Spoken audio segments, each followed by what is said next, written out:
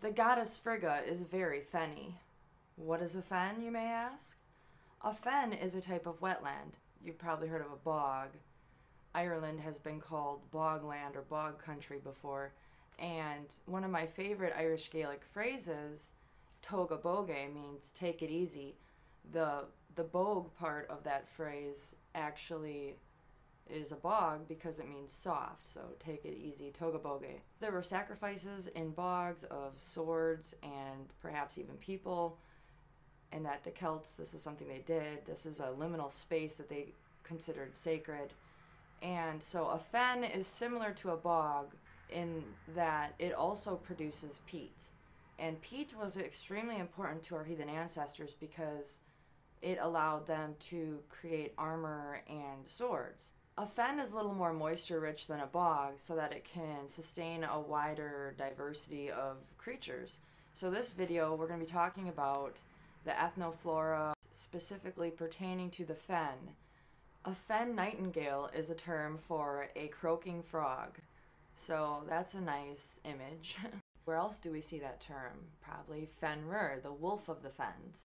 This is a creature that has fen right in its name, Fenris wolf, Fenrir wolf. A lot of the creatures in the fens take on a feminine detail about them, such as the fen duck is called the maiden duck. So who is this maiden? Why is it called feminine thing? We see this all over the fen, or the domain of Frigga. Some people think that Frigga is the same as Saga, which is a goddess whom Odin visits daily to drink in Sokvabek. This is another watery domain. Sokvabek, sunken bench, sounds like a fen. It could be another aspect of Frigga, some scholars think. I'm not sure that these trees necessarily grow around the bog, but one of them is ash, one is elm, and the final witch tree that showed up in my 200-year-old dictionary of Webster is a spindle tree.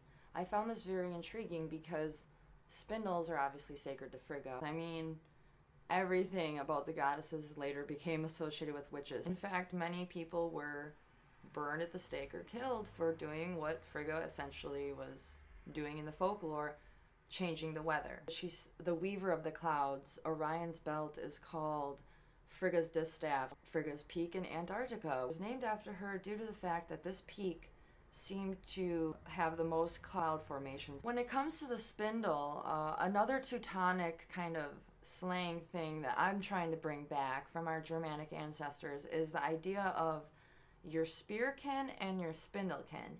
Now, kin clearly means family, your loved ones, and so you have your spindle side of the family is what the Teutonic folks would call your mother's side of the family. Your spindle cousin would be your cousin through your mother's side, etc. And your spearkin is, on the other hand, your father's side of the family. So it shows the dynamic, the family roles, right in the folk name, Spindlekin Spearkin. There's also the toponym of Frigga Fjord in Greenland, as well as lakes named after Frigga. The cranberry is called the fenberry, the witch's hopple, or the witch hobble.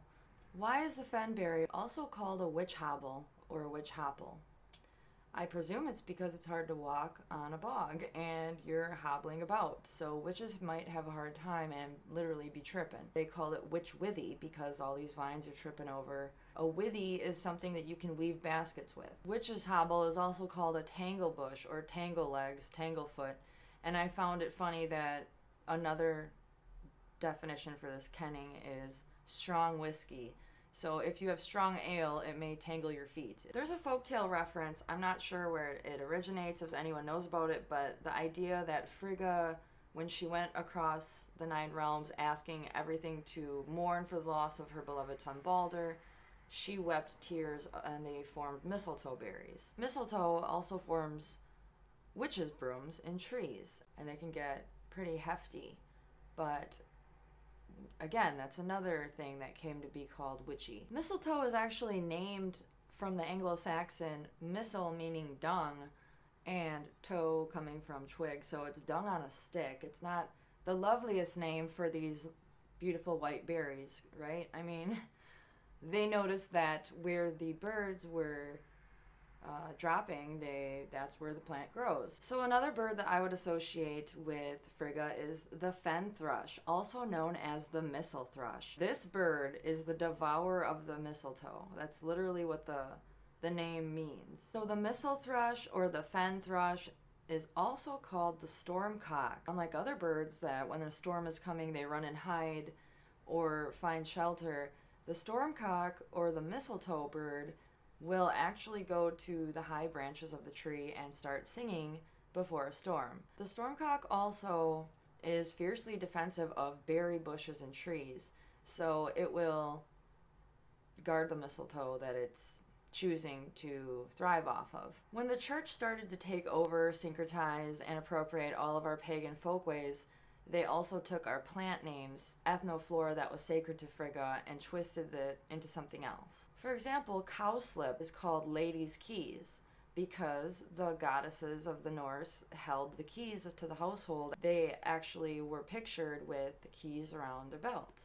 And cowslip is the key flower. So this was twisted into a folk tale that St. Peter, when he was taking the key to heaven, he dropped the key to the pearly white gates, and an eagle caught this key and flew it up to him and saved the day.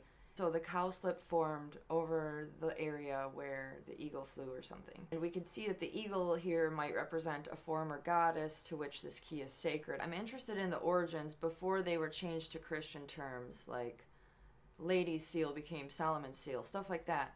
But at the same token, our religion and folk names are constantly changing. I can create one at any time. Because I'm a heathen, I can do that. People forget that part, that it's not less authentic for you to do it yourself. Lady's slipper is a species of orchid, and it is called lady's slipper or Venus's slippers, Venus's shoes. In a lot of old dictionaries, you'll see Frigga or Freya listed as the Venus of the North because they were using the counterparts that they knew of in Roman and Greek classical mythology, and they didn't really know per se what to call other than compare it to Venus. So a lot of these plants, I find it suspect that when you see Venus's shoes, maybe they meant Frigga's shoes originally. Frigga has many attendant women, and one of these goddesses, Fulla, where we get the term full moon, the goddess of abundance, she actually has the task of maintaining Frigga's shoes. So I'm going to start the tradition now of calling the Venus shoe Frigga's shoe instead. Lady Slipper Orchid is now going to be known as Frigga's Slipper Orchid because we know she has nice shoes. And these plants actually look like shoes and grow around her domain, so I found it relevant. The German word for spider is Spinne, and within the last 200 years someone has named a genus of jumping spiders after the goddess Frigga. So folk names are constantly evolving and new ones are being created every century. Another great example of how Frigga is growingly associated with the bogs and the fens, even after all this time, is that somebody named an entire species of butterfly after Frigga as well. The Frigga butterfly dwells around the bogs. Frigga's grass in Scandinavia is used as ladies' bed straw, so it's for childbirth, and since Frigga's associated with motherhood and she's the all-mother, they call this Frigga's grass. According to Wikipedia, it also has Celtic connotations and was called Huhulin's skin or something. So it was used when the Irish hero Huhulin had a warp spasm, a rheostrand it's called. He would get real beastie, painting the town red, and when it came down to it and he needed to calm down, this was the plant that he took. So it's named for a Celtic deity, Huhulin, and it's also named Frigga's grass. That's from Wikipedia, but all these other plants I have found in a dictionary at least 200 years old, so those are actually folk names such as the witch's hopple, the mistletoe being called a witch's broom. All that stuff goes back farther than I know. I hope that betters your understanding of Fensalir, or Frigga's Hall. Wetlands are very important and they are vastly dwindling. So this video is a part 1. It's going to be continued with a lot more research, a lot more to talk about. I hope you all enjoyed my video. Hail Frigga and have a good night.